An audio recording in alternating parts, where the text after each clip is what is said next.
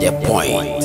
Subscribe to Sean Nation. And the lesson, and that's in the teachings, no, Matsida, Matia, but and then ye be dumus Kasa. Martin, no channel the gray, so TV, so way, so, but and then dear. Ye be dumu a suko, I'm a one you munch the moon. It's a mess, say, you bring at that year. Now I'll show video, na a see. Na minim sinya kopon ya adom na video no kwa wi a obeti de ye kana se na mo comments so hia pa ene mo liking comments bi a obemma no ye de kenkan ama ye de make sure say your next interview ye de kan ama mo alright and you know men say mo bre no ana say ye waste time no ye ntwa ye ho bra ye twa ye ho sima aba ye ba ye ne mo ankasa mo de hye mo de mina eye Sean Paul ana say Sean Paul ye be twetwe nkoma ye kwa ba. The point. Subscribe to Sean. Yeah, Mamu Aquaba, Eba Sean Nation. So, me fans. We are here for and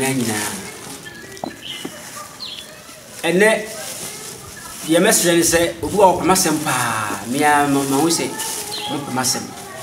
Na, and then some way, Yebecano, any other chinya, the Yebecano.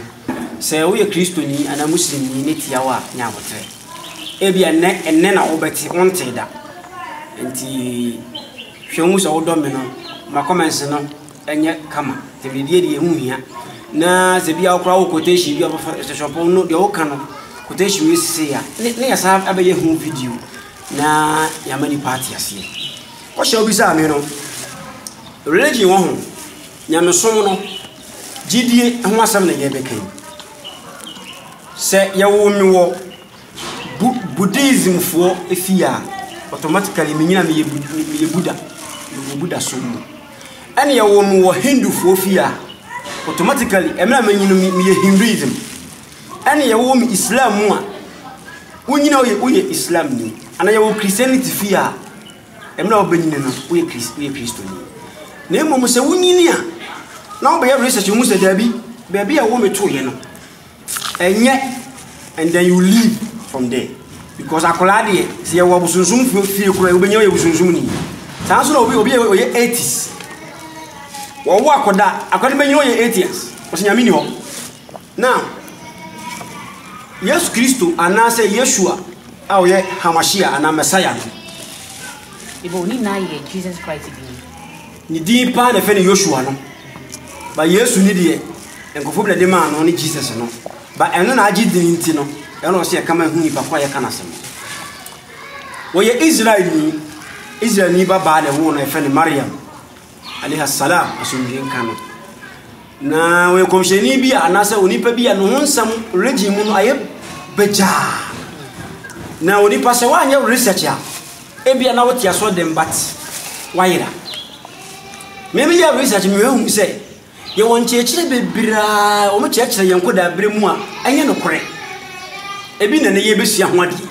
efie na ekono me yesa video si na me so mo se o mu follow se no kore ba jitum etia wa mane hawo ni mom enye me tension ni se mo na te mo nsan be kale bia na enye wujidi die enti a nyankopon soma Messiah no eye ade ba akope se Israel fo no wo mo Tanakh anase wo mo Taurat bi mo no apamda da ni mo no e wo mu se Messiah bi beba na wo ba obaji wo no afi wo mboni mu enti na Israel fo no nyina atwen se Messiah ne beba na mo Israel fo no wo concept bi se Messiah ne ye nwo no wo mo wo ha na obi sha atale fi suro efom kunkon no akama bo mini Messiah no really idea na e wo Jewfo no bi because ka Isaiah chapter 40 no a was say Messiah ne ba aniwa nyina be hu no the word aniwa nyina be hu no ni nti no o mo kinse na we free sa asama asuri mu ena aba na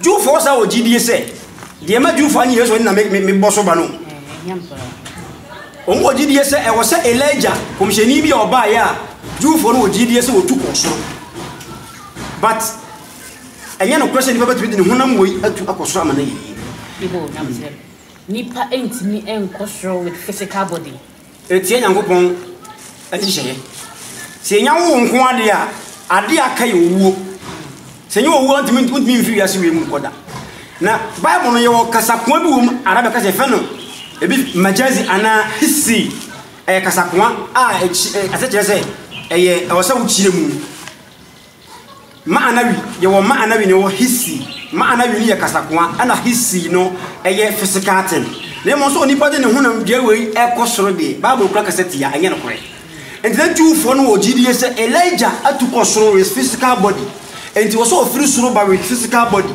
na wo ba wi a ansa na Messiah no so free soro ba dino mo twen krofo miensa according to John chapter 1 verse 19 wo mo twen Elijah, Jesus Christ and Messiah, Elijah and prophet no more chen. Is dry for. Yes. I come she for no more chen wo mo. Okay. I want mrade muso ombeba e ye bredum. Enti omo hwa na ye wo John the Baptist. Na John the Baptist ye wo no ye hyenko mi to e wo Luke chapter 1 ho. Verse 16 look.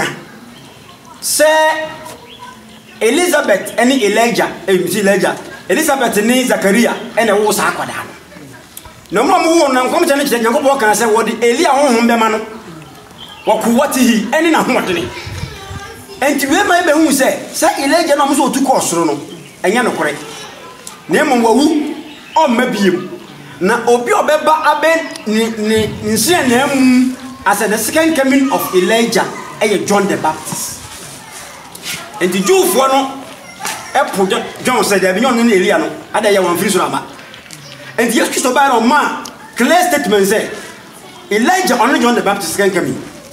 Yes unto can Matthew 11:11 Luke 17:10 was say Elijah only John the Baptist second coming obia o tim bia make quotation no a wo betimi ayo reference aresa me boa wo betimi afa pen ne paper now so wo dey kira mai yes yadi enti emre bi na yeso siafo ne nam uka Matthew 17:10 no a wana mana ajufo no huru wo mo se giseli abansa ya siafo no ntiase na wo ba yeso the master ye na mana jufo no kasa giseli abansa ani yeso ka kire won se ane ete se Elia ba no be siesie kwa mo ma Messiah no nanso me se mo se Elia na ba na wanhu no no ma ye ndi o mu pe biara sana menso me huna mane wo wonsem so mo pu Elijah no on be pomi enti Matthew 11:11 no so kase di o wasuru wontie Elijah no on John the Baptist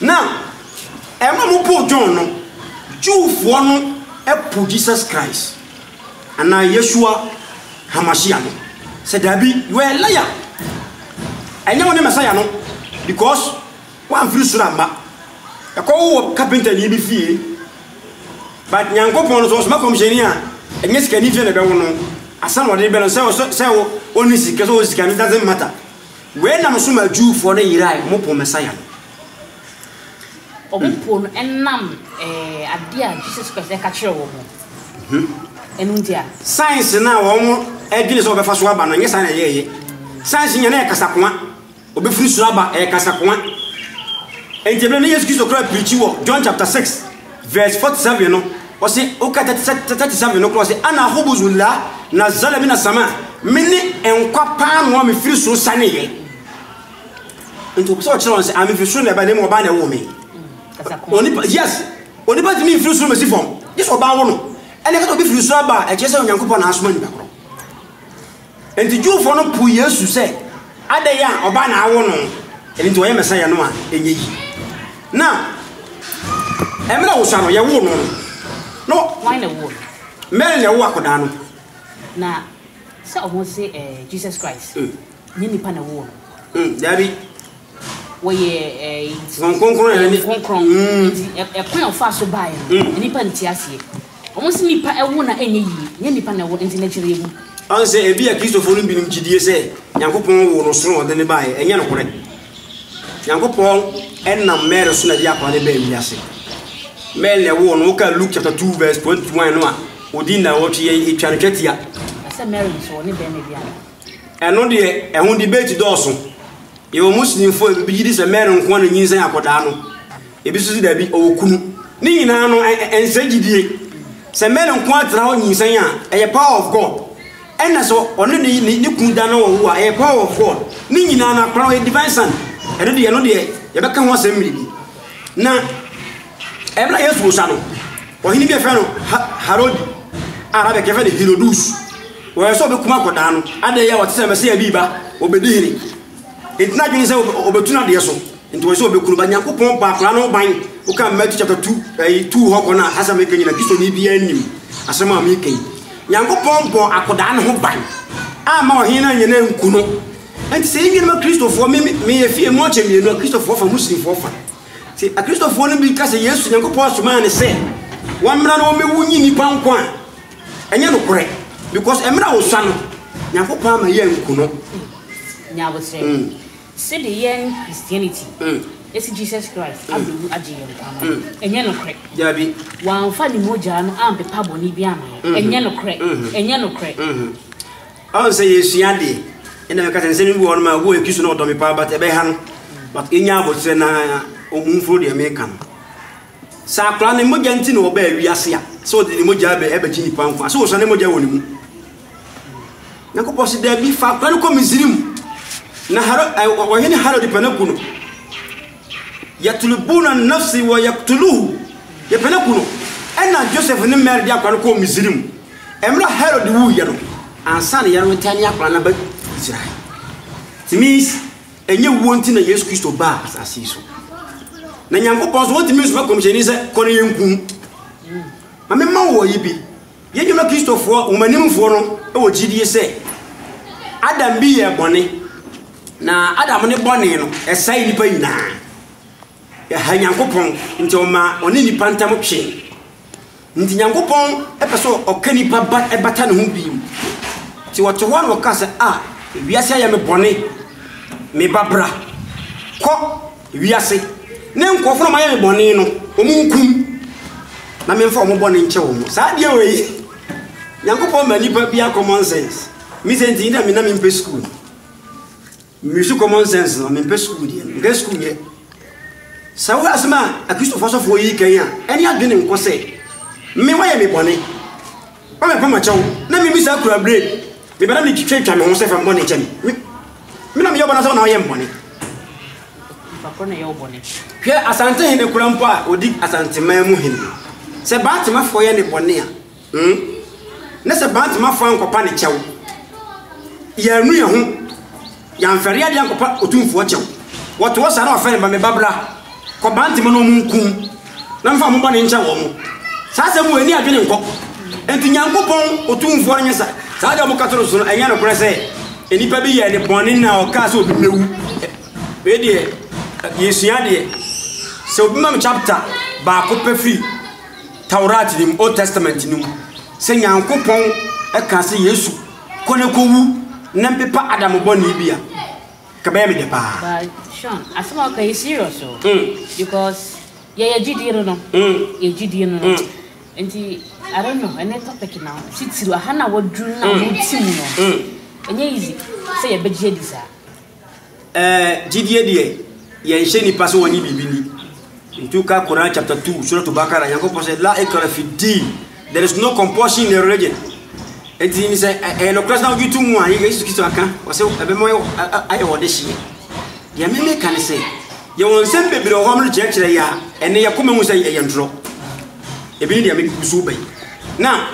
Yesu Kristo no baayɛ no ɔno ankasa wɔkasae Jewfoɔ no deɛ ɔma yɛna ɔma pɔmɛsa ya no ɔma yɛna totally because ɛkɔnɔ mfa so hɛre sɛ ɔbɛfiri so aba no nyɛ no korɛ Mɛsaya no mɛl ne wo no 2020 years ni ɛna ɔfiri wiase na ɛmmerɛ ɔbaayɛ no ɔno akasae sɛ ɛdeɛ nti na Nyankopɔn somaa no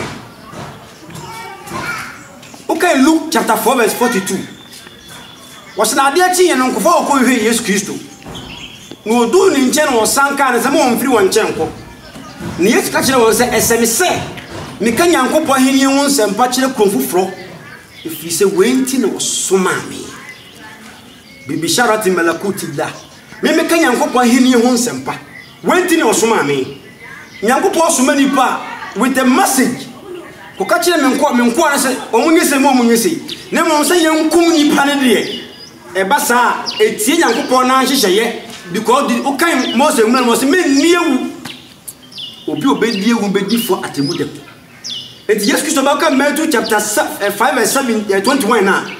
Matthew 5:21 was obedia will be forward to mission kind. And then I was in a misman's over Winnie Pangwa. And Obi-Wan and Yini Pangwa. You see, a mission post and you to me muffle. Nobody diabo me trim who I don't man one. Dabby, yes, you two for Munya Bonnie, do for Munya Lady, and a do for Cobo, so Mekuno. No one can't give me young one. The one who and said about Jew for a walk. See you, Jesus Christo. Baby, a boor Bible. Auntie, maybe I'm not used to idea. Quotation and my Jew for Boko. Very good. Jew for no sick and your name Messiah no. Messiah no more chair, and then you go to Memoir. Go to Messiah. Musa Messiah met you woman. Barbara Abacona, Umusu chair, Messiah, the Bacon and young one. And also answer a one. Unim, I'm not used to preaching. One uncle Bob probably breeze. I come see young Kunua. Obe hayen. Remember chapter 6 who are going to say a year one to the yes Christo by as a year Christo for woman move for a canoe. And can get a tough say Kuno and can often say Kuno. Yes. And go by Peter, John. Nyanko posi me wunye mo nkwanti mo nkume na mi moja anye mo nkwa Yesu ankasa wo ba bia da atamfo ene pene kunu we che say enye ewuo ente Yesu Kristo ba wiase na mom to preach the kingdom of God to his people na mom atamfo no amane ne nya adwen no trying to kill him me ma ba kope me ma chapter me ma ba kope so okay John chapter 7 verse 1 was it yes to continue Galilee? No, but so Baba Nikum for them. If we send a Jew for no penacum. What kind of easy yet let the Bada Fijali? The Anahu Lam Yarad and yet Yahudiyat. The Anne Yahuda Kanu Yatulubuna Yaptulu.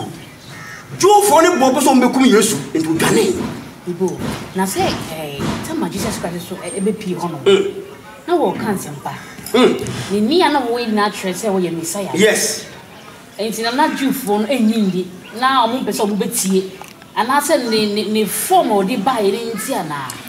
En America che say ensam le dawson ba ko no say obe free so we see form 1. Na ko no e wo say ledger free so ba nsa no wo ba mienu.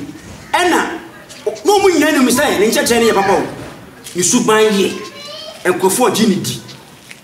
O kasetia wono no ye bone no what I say yes kasetia wono ye bone no omu di dwa wo de asori de mo kasetia on say ene ne ye kasa di fo bi ani ga na ha no mo ne ye kono sa na Yesu Kristo e kasetia yes wo mo ton ade wa asori de o kasetia what tia ba crash wo no o Matthew na say nye David ye ni jo nyango ba asori de o tia ba sa meje fi na mu di dwa so enti emra o preach no omu se no akoi onya chidifo se yankumu a ekombedien asofo kombedien se de Ghana ha obi kan sempa tia wo mo no mo apase munku wo de min tawa no wasem ede but me pese wo se tim asem wodi mu esakere me wo si na Jesus Christ omu di dwa wa sorry dem na wo onfua so wo twia bani na enti pese me wuti tiri poti even though what that chire sama mi do musu koyi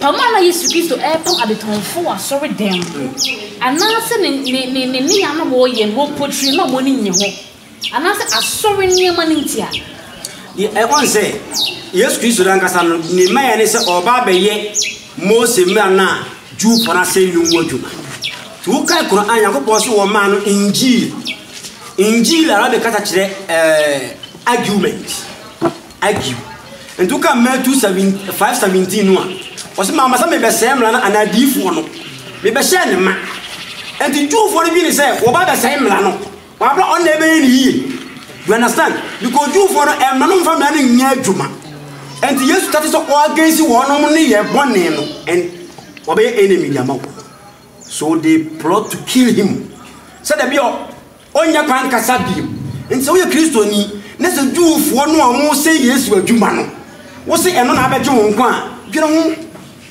se wo ko ba bi ne no wi na wonu bi na kwotene mu a apotifo ba e be twafra Jewfo ni enemy of Jesus. They plan to kill him. Osi ani me Kristo ni but enne ye no kore. Na Nyankopon no osoma Messiah no ankasa wo twitwaje no. Wa manehu mi se e be ko ho.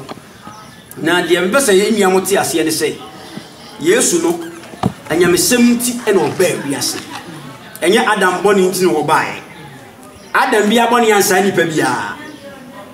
Se me ye boni a Adam so number paso. Empo sa Adam ye boni mpo me emesa na Adam ne wo me. What you say na say? Na mamili kan kren se bi nchira wo. Adam boni ansa obi a o. Esai wo no ankasa nyame. Even Adam mpo wo ne ba ne boni ansa no. Ti asam ni o we na e ma asam ni ye hu no. Adam no ankasa wo wo akoda bi e fe ni hebe. Wo no ne boni na ansa hebe. E be da be sa bi ametia. Adam na wo me. There be. The Sofoka asem you have to ask me a question. Make us yourself into a kind of one, Debbie. As far as making Kisto Nibia, India make us say, Adam okay ni hebe, or they have okay ni hebe. Bible say, Hebel yatini, Matthew chapter 23, verse 29 going.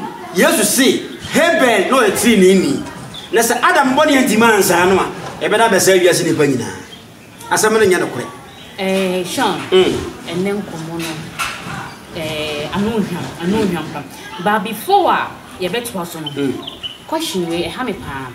I mean, Judy says, I had it here for a shame. Almost a person who munch. So Jesus Christ, you need to say, you need to say, so only by a wood into any pass or chain watching or chamber watching. So are you or about you? Until when Nipa walk, about Nipa. Mammy, any panel, or no see any part as I need to say. Remember, difference here at that Yania commercial foreign town say, one young person we want to preach to us. On what? Yes, difference now. You know, pet, or Jan and Jaman, I will soon. Yes, we will soon baby. What I'm saying, difference by name of one young person in Casa. Say, young person one day, say, difference woman. Say, a general. That's what turning suffering, and answer say, or the Ginny Viasi man.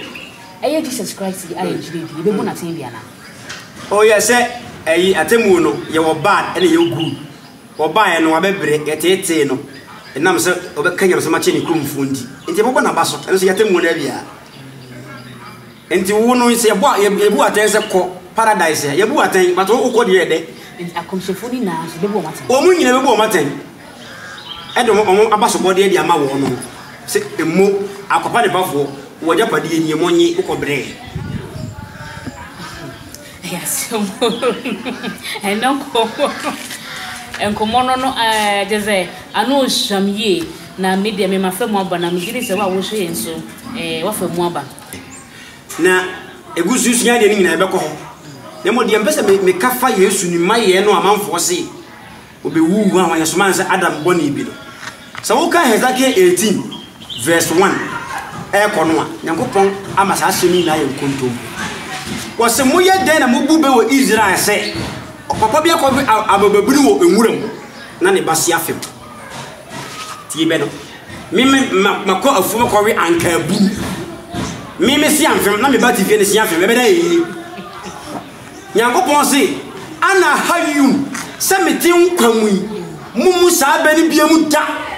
So obi bone so obi na okra ya bone no won ne bewuo na papa so ne babone na obaso so opa bone eye de na Nyankopon de Adam ban yakoso Yesu make sense etimi mi ano Yesu ade o asam no muntie ni ye yenyi religion to nchen ne yenko Bible no Nyankopon na aka se okra ya bone no ne bewuo nti se me ko ba bia na me Asia esi ko ya me ba no me fa say na me wo me banna me nyi esi no eno e different say me banna nyina bia esi ni no me ko ba jama ko nyi esi na akosa mbar ebi mami nka sembi na atiefo no obi anye no mfa comment ni wo mo se Adam ye bone no Nyankopon edi no me bi ku Adam so ene ne yire Hawa ene wo so tio 1 Adam wo be so no ife na adidi wo be bre no wo didi kopeso obesana ko Turab asaseni wo ba wo mo wona dada wunti unyinse wo be prepansa no wo be tia wo won so wo de wo furu so ne benanti na yate yesu obewu se de yenwa Christopher le kan 2020 years ni oba wo mra na obrepa ti so na me ma yamna san ye didi okay wo nya nan we kire say it is never true say no kwese sa pa na tie di anka mna yesu no obewu ma mo na anka se enka oba wo a on tehwe but still ni pebre okay now no mama correct chapters I try say before I did yankomo be kwa yi I try say Yesu Kristo wa ma obewu apepa obi abone my chapters ni mu ye ti mu ye try omo try intimi ntro no mu ye try so we can John chapter 3 verse 34 no o si di onyankopon asoma no o kan yankopon ase is obeka yankopon ase mo kwa inna allazi arsalahu la yatakallamu bi kalamillah di onyankopon asoma no be kan nyame asem o tete ne ko e betuma so and Luke chapter 4 verse 42 ni say yesu na kan you me ba sa me be kan yankopon hinye hu sempa we tu ye kwa chese enye wonti no bae ne nkura brem yankopon amakwa amana egu nye ni mpanyi birim a obe preach na me say ye gusu sua de no ofete say ni pa da dai bonne inside ti yesu le bonne ana adam le bonne won so me le bonne won so yesu o ye bonne won so obi a bonne won so eni ta temu e bebu obi atai individually ti se me yesu adam bonne abesa be de kan mi ngiem mate e be ko adam atai ada e bebu matai pia hey Jean-Paul adotie no kura kan de o kan no kura wonyini che Jean-Paul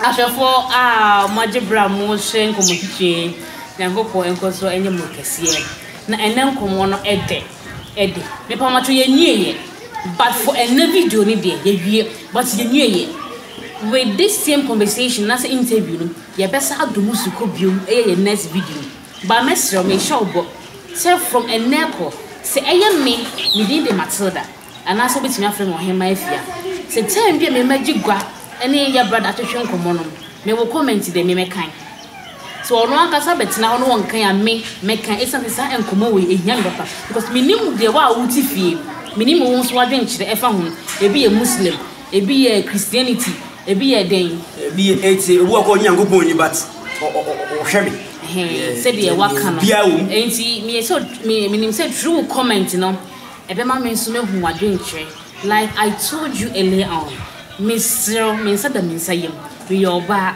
So, woman, comment, me the young pa.